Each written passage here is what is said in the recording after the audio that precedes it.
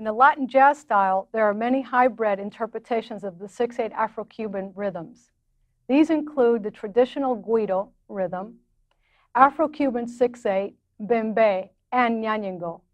The Ñañigo style of drumming is derived from the percussion of the traditional Guido. This rhythm is traditionally played with sets of 3 or more chiquites and an iron bell. To get started, let's try the Ñañigo groove played on 2 congas using example number 18 in your booklet.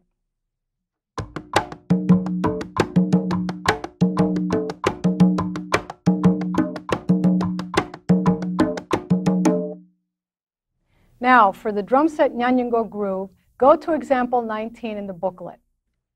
1, 2, 3, 4, 5, 6.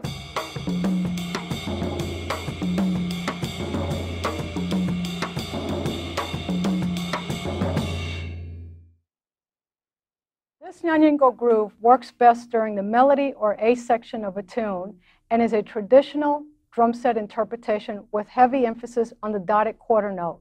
The right hand pattern can be played on the cowbell or the right cymbal. Now let's check out the Ñañigo half-time variation in example number 20. 1, 2, 1, 2, 3, 4, 5, 6.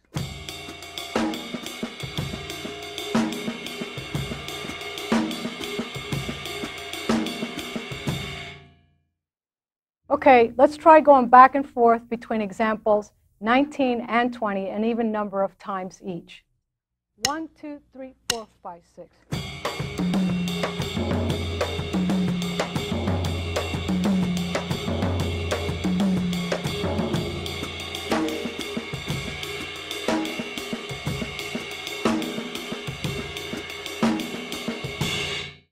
The idea of the Ñañigo ostinato is to help you develop the coordination to improvise the bass drum phrases.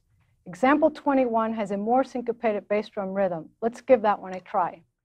1, 2, 1, 2, 3, 4, 5, 6.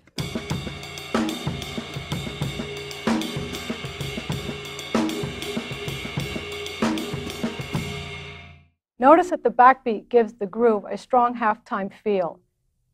This sounds great during the instrumental or solo sections of the tune. Let's listen to how all the concepts are pulled together in the band's performance of a tune in the Ñañigo style.